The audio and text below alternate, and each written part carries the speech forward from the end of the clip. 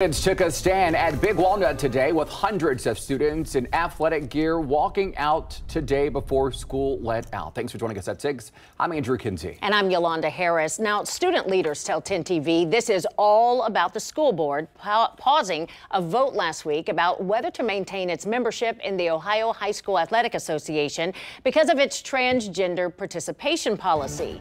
Tonight, we have team coverage of this story. Sports anchor Dave Holmes is here to break down what happens if a school isn't tied to OHSAA. But first, 10 TV's Ashley Bornanson spoke to one of the student leaders at the walkout. And Ashley, why do they say they're so passionate about this cause? Yeah, Andrew, Yolanda, about 400 students walked out of the school today just after 2 p.m. They were wearing athletic gear and signs that say, "Let us play."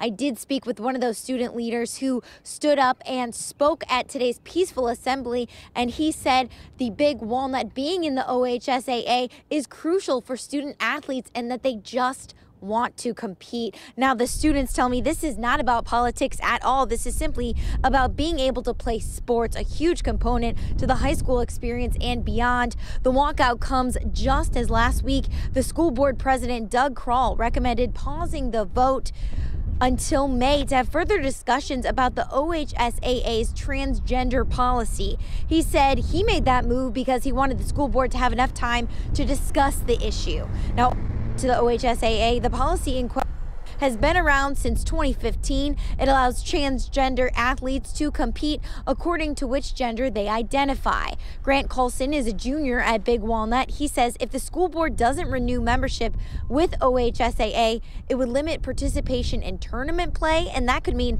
fewer opportunities for further advancement in athletics his senior year. We value extracurriculars and sports. And exceeding at high levels isn't possible without being in the OHSAA.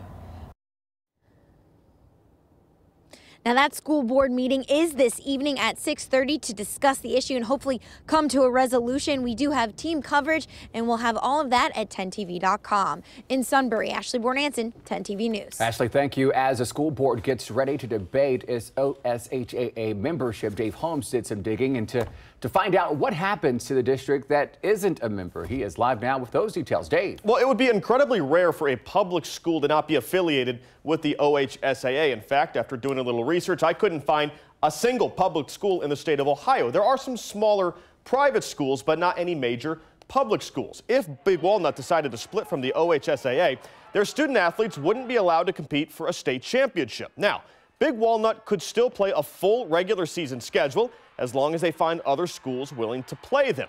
Big Walnut would also be removed from OHSAA publications like rule books, and they would lose their right to vote on future issues. But there's also the potential of student athletes deciding to transfer. You might remember back in 2010, Southwest City Schools canceled fall sports because of budgetary reasons, and we saw a lot of students decide to transfer. Now, the difference is Big Walnut students could still play sports, they just couldn't compete for a state championship, and that could be enough to make some students decide to leave the district.